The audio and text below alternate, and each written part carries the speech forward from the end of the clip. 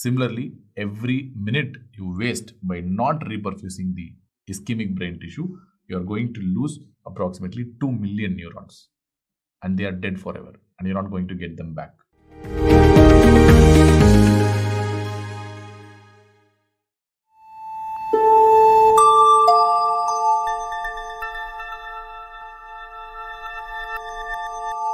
And that is why the first thing that you need to know with regards to any stroke is identification. And remember, stroke is a clinical diagnosis. You probably may be confirming the stroke with imaging later on, but initial identification is always clinical. And remember, the time is brain. Dr. Eugene Braunwald famously said once upon a time that time is muscle. How true is it? Because every minute you waste by not giving reperfusion therapy to heart, you're going to lose a lot of muscle. Similarly, every minute you waste by not reperfusing the ischemic brain tissue, you're going to lose approximately 2 million neurons, and they are dead forever, and you're not going to get them back.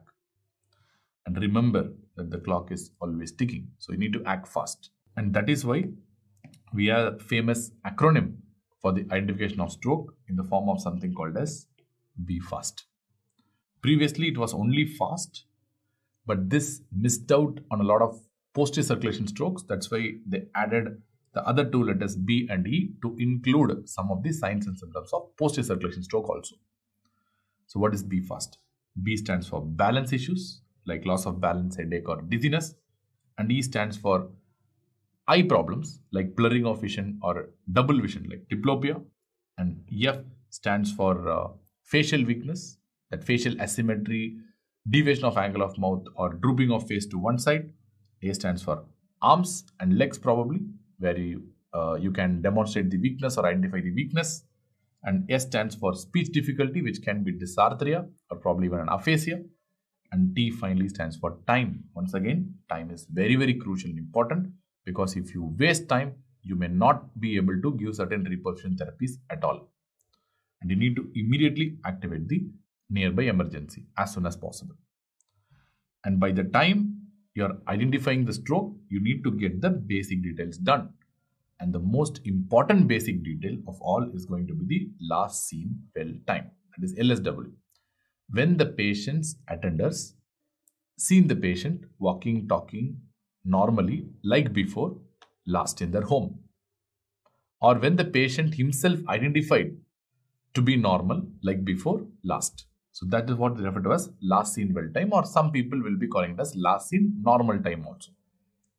Remember, I am not going to use the term window period, which is sometimes misleading. So it's better to use the term last seen well or probably last seen normal time.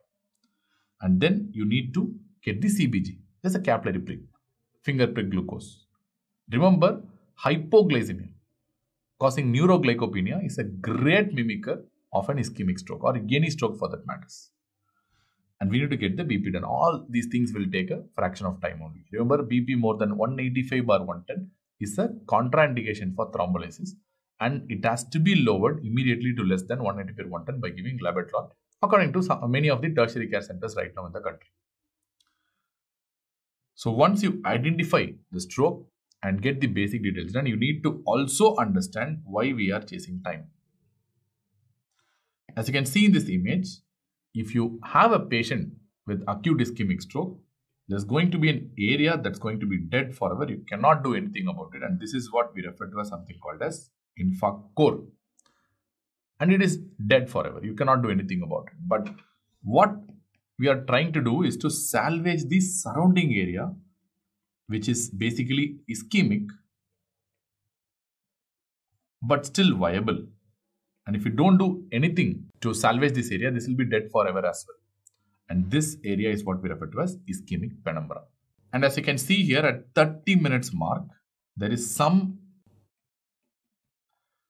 infarct, which means there is some core tissue that is infarcted. You cannot do anything about it, but there is a large salvageable ischemic penumbra, which is still viable. But at 2 hours mark in this example, the amount of infarct has expanded and the amount of salvageable ischemic penumbra has declined dramatically. And by the end of 12 hours, there is no salvageable area, and the entire area that was ischemic once has gone for an infarct, and it is dead forever, and you cannot do anything about it. That is why you need to act fast. The sooner you act, more neurons you are be able to save. Subscribe and press the bell icon so you never miss an update from PrepLadder.